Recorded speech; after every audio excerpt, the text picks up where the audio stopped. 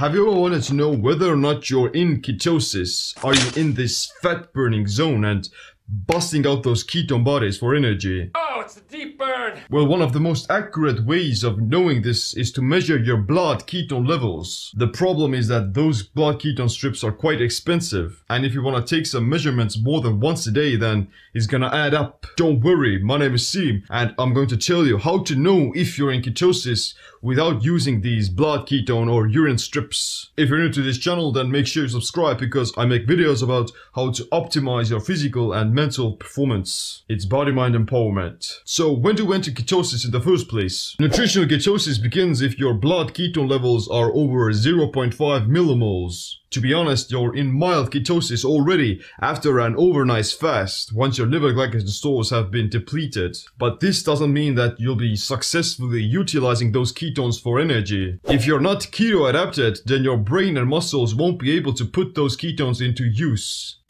The most commonly used way of knowing if you're in ketosis is to use keto sticks. You basically measure the amount of ketone bodies in your urine, but the problem with this way of measuring is that having high levels of ketones in your urine doesn't mean that you're in ketosis. In fact, it may mean the opposite. What it actually means is that instead of using those ketones for fuel, you're excreting them through your urine and you're pissing them out. Mr. Kimble have to go to the bathroom. That's why using urine strips isn't any good, and blood ketone measurements are quite expensive. So what do? What we want to know as well are our blood glucose levels. Glucose and ketones are contradicting fuel sources, and if your blood glucose is high, then you won't be able to use fat for fuel. You definitely won't be in ketosis. If your fasting blood glucose levels are below 80 milligrams per deciliter and you're not feeling hypoglycemic, then you're using ketones for fuel. Just recently I had a 3-day fast and my blood glucose after having fasted for 3 days was below 60 milligrams, which is,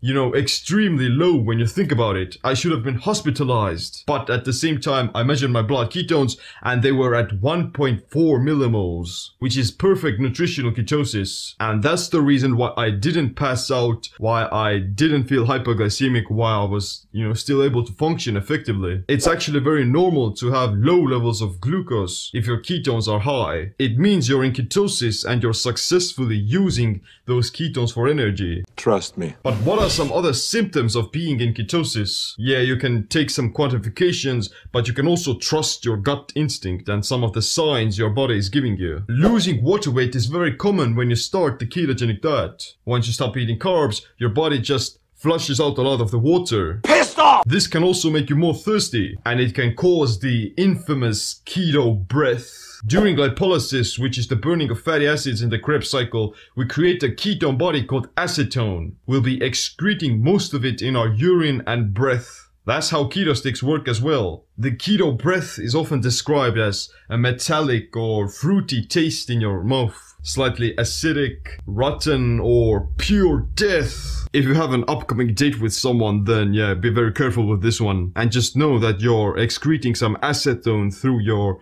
saliva. And the same can happen with your urine, as it can start to stink as well. It's acetone again. The odor is quite strong, and your sweat can also have the same effect. There is no bathroom. The keto flu is very common, and you may experience some slight headaches and fatigue, but these symptoms have to do mostly with electrolyte imbalances, which you can easily fix by drinking some bone broth, some pickle juice, or adding more salt to your water and increasing your potassium intake. I have a video about how to fix the keto flu for good, so check it out.